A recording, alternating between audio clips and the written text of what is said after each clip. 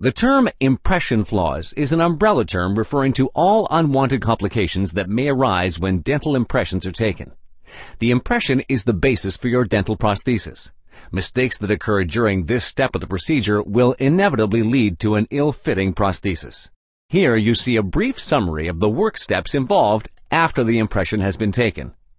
The impression is removed from the patient's mouth and sent to the dental technician, who pours plaster into the impression, thus obtaining an exact replica of the patient's mouth. This is called a plaster model.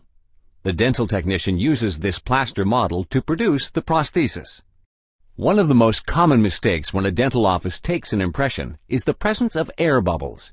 By using a fine syringe, as seen here, most air bubbles can be avoided. Distributing the impression material with the aid of the air blower further decreases the presence of air bubbles. Another frequent mistake is the lack of preparation margins. When the dentist cuts the tooth for a crown, a preparation margin results.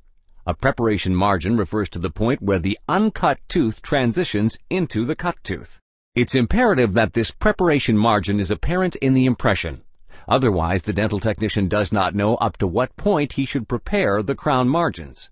In many cases, blood, saliva, or the gums themselves obscure the preparation margins.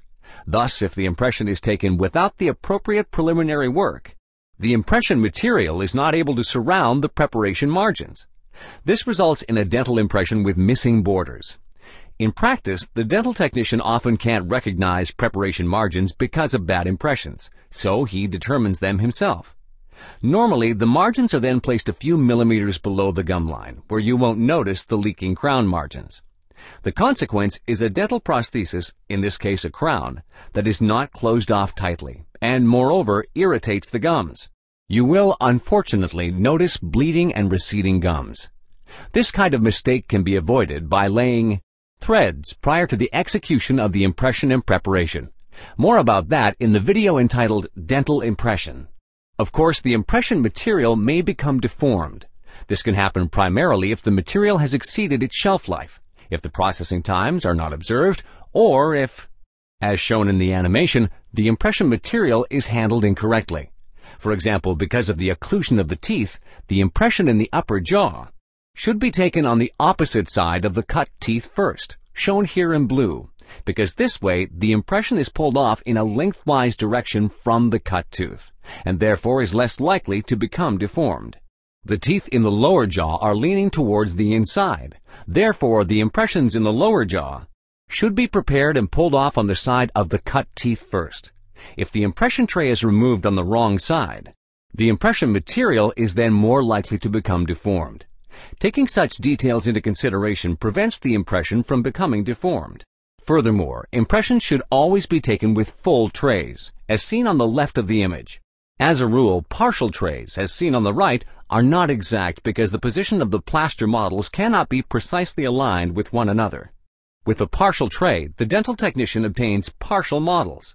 These can be swiveled, and thus can't be positioned accurately. The dental prosthesis, shown here in blue, can't be shaped precisely. A full impression yields complete jaw models, and thus a so-called three-point contact. Therefore, the models cannot be swiveled. It is only then that the technician is able to produce an exact fitting dental prosthesis. A pre-impression, the pink impression material in the image, prevents the teeth from touching the impression tray, which is called push-through. If the impression shimmers through the metallic tray, then the impression must be repeated due to the push-through. Notice the two arrows marking the spots where the teeth push through. In the case of push-through, the respective tooth is deflected a bit, resulting in an incorrect impression. The dental technician would then inevitably produce an ill-fitting dental prosthesis. A long cutting process and/or leaking crown margins would be the consequence. Finally, let's not forget faults that may occur during the transportation of the impression, such as transport routes that are too long or less than perfect packaging of the impression. Not to mention faults at the dental technician's office. But fortunately, all of these faults can be avoided with good cooperation between the doctor, the technician, and the dental assistant.